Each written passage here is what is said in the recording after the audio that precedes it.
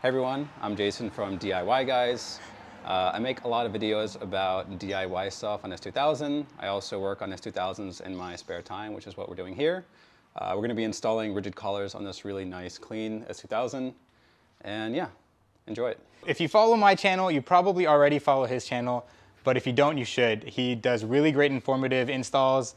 And like he said, we're gonna do the rigid collars on my S2000 today. It's something I've been putting off for a long time. And maybe if we're lucky, he'll let me tour his track spec CR after this. So stay tuned and let's get it. Okay, so I'm not gonna pretend like I know what I'm talking about when it comes to installing spoon rigid collars. Jason pretty much did the whole install from start to finish while I pestered him with non-stop questions. So instead of doing a detailed breakdown, I like to point out some key moments to help your install go as smooth as mine did. For a very detailed, thorough breakdown of this install, be sure to check out Jason's channel, DIYGUYS, linked below. First off, you're going to want to jack up the car on a nice flat surface. Trying to do this on any type of slope will make it much more difficult. Next, you're going to remove the wheels to get easier access to the front subframe bolts. Considering that we'll be dropping the front subframe about an inch or so, we'll begin by marking the position of the steering rack with a marker and then disconnecting it from the steering rack coupler. Then, depending on your intake setup, it's a good idea to disconnect your intake from the manifold. Dropping the subframe an inch or so also means that your engine will drop the same distance, and you want to avoid causing unnecessary stress or damage on the steering and intake components. Next, you'll brace the subframe with a jack and a 2x4. Once the subframe is supported, you can begin backing out the subframe bolts starting with the middle two. There are 6 bolts in total, but the middle 2 won't be used to hold the subframe up while installing the rigid collars, and for that reason you can remove them completely. The front and rear bolts will get backed out an inch or so, and then you can slowly lower the jack so that the subframe sits on the 4 backed out bolts. Honda purposely made these bolts super long so that you don't have to completely drop the subframe to do a clutch job. Now it's time to insert the rigid collars into place.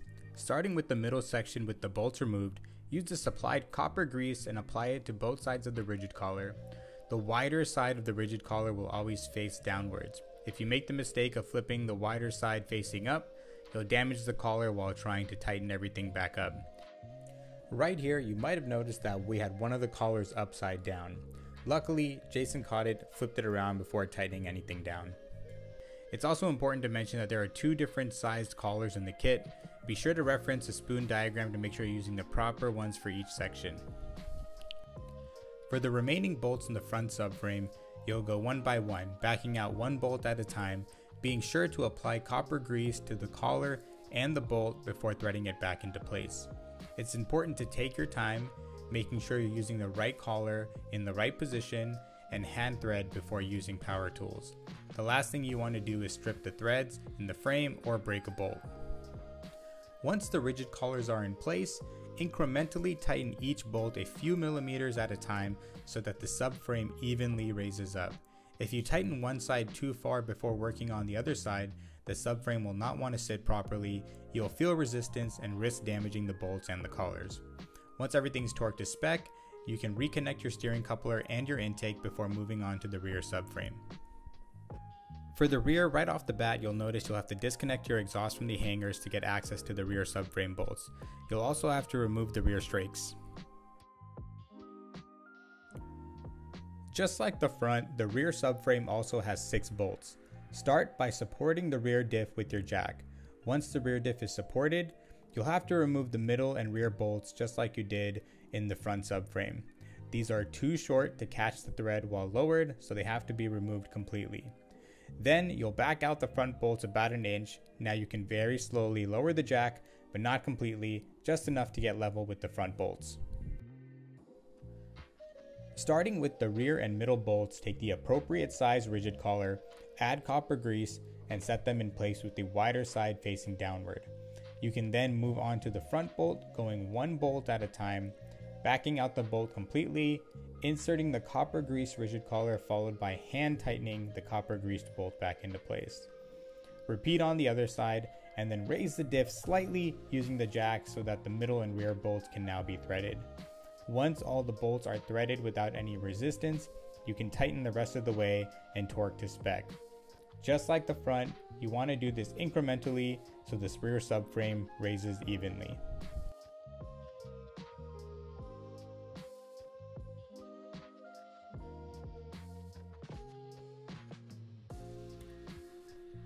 double check your work, get your side strakes and muffler back on, and the last step in this install is to hit that subscribe button below. If you don't, this install will take you 8 hours instead of 3, and then your girl will leave you, and you don't want that to happen, so definitely subscribe. Now, I know I made this process sound simple enough, but if you're planning on doing this yourself, I highly recommend checking out the detailed version on Jason's channel, DIYGUYS, linked below. I think it'd be fine for me. Yeah. Interesting. The sound. And I've never heard this exhaust before either. The Mugen one? Yeah. What do you think? It's quiet. Yeah, it's much quieter than the Gretty exhaust I had prior to this. Oh, the SE? Dual? Yes, the SE Dual. That thing drones like crazy. Yeah, it was pretty brutal. Little clutch buzz, or maybe that's the shifter. No, that's the shifter. Yeah, okay. that's exactly what that is. Yeah. Yep. So this is 0405, huh? 0405, yep. Yeah, it's in good shape. Thanks, man. I got it with 49,000 miles. I bought it on Bring a Trailer, actually. Wow. Yeah, pretty cool. Sight unseen. The short shifter is cool, but there's almost something nice about having some amount of engagement. Yeah, yeah. It feels very mechanical, right? Yeah. No, I mean the feel is like incredible. Yeah, for sure. No play in neutral either. Just kind of like, yeah. You have to actually put some force into it, like to get it to move. Oh, the 8x2 steering rack.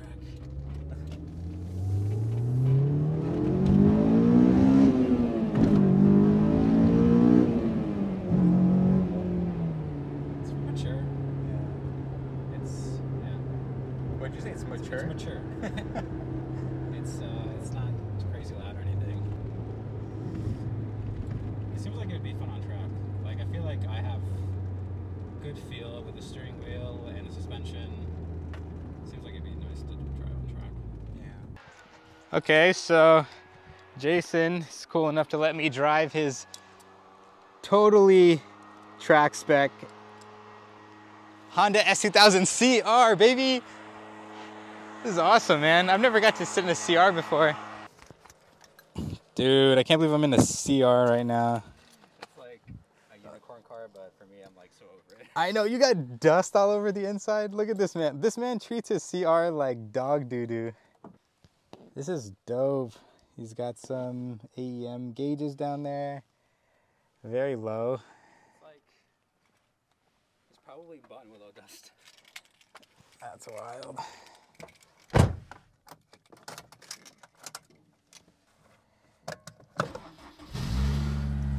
Hey, that's starter noise. Yeah. Is that worth fixing? Because mine does that too. People say it just comes back, so it's inevitable in some ways. Wow, stock shifter. I forgot what this felt like.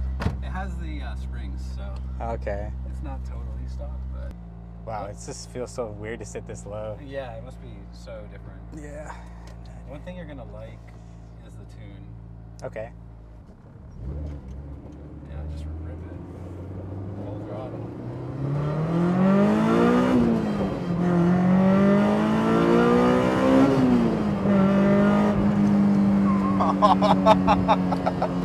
Holy freaking crap, dude. Jesus Christ. Dude, Yeah. this is fucking getting me so stoked.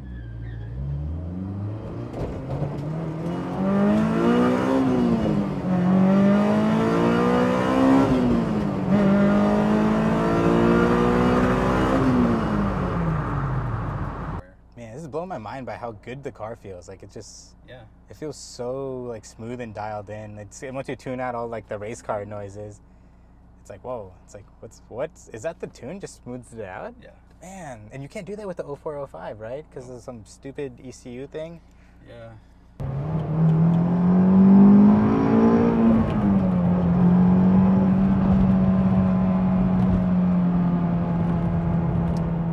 You know, that never gets old.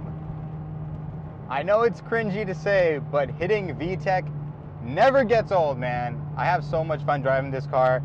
So I'm currently on Skyline. I'm driving back from Alice's back to my house, and this little toge area I thought would be a great